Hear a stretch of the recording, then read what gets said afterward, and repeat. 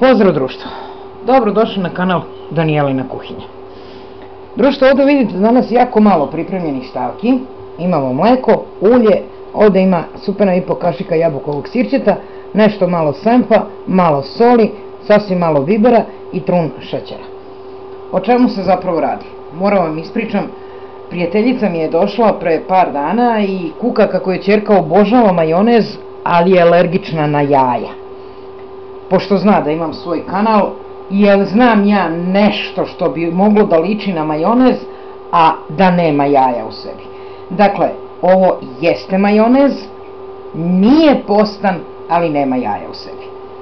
Ja sam malo tražila, istraživala i gle čuda pronašla. Čudo je taj internet, svašta ima na njemu. Treba će nam štapni mikser, ne mora njegova čantrica, ova može i najobičnija teglica. I u mleko ćemo za početak samo sipati ulje. Kad sipamo ulje unutra, tehnika je malo blesava i prvi taj neki minut mućenja ne bi trebalo da radimo mikserom gore dole, nego da ga držimo isključivo i samo ovako na dnu.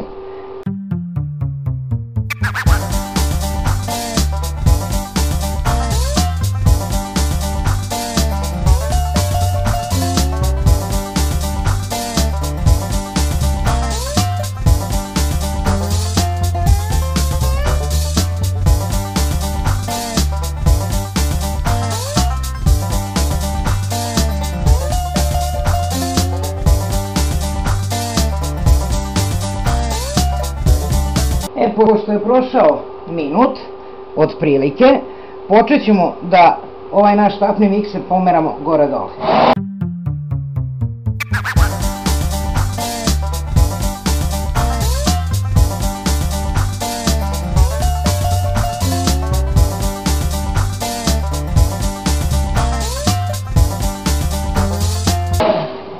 Sad pogledajte, ja se izvinjavam što je malo bučno, ali pokušat ću to da pokažem. Pogledajte kakva je struktura. Jel vidite da smo dobili gustinu? Pošto smo dobili tu gustinu, još malo ćemo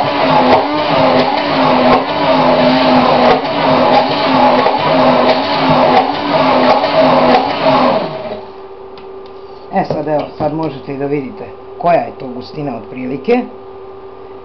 Sad ćemo u to da dodamo ovo jabukovo sirće. Tu ima supena i po kašika.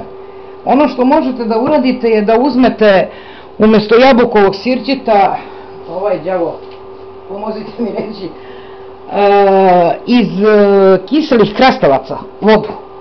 Pa ćete dobiti majonez s ukusom krastavaca, moja ćerka ga obožava. Evo ga, dodamo unutra senf i ove začine, znači imamo malo soli, sasvim malo bibera, naravno da može i više ko voli pikantnije, i sasvim malčice šećera.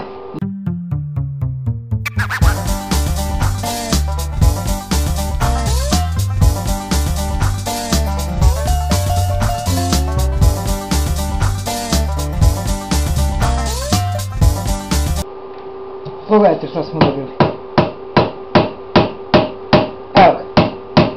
Pravi pravcati majonez. Evo sad ćete da vidite, sad ćemo ga istresemo u neku posudicu, pošto je meni to danas između ostalih stavki i za salatu.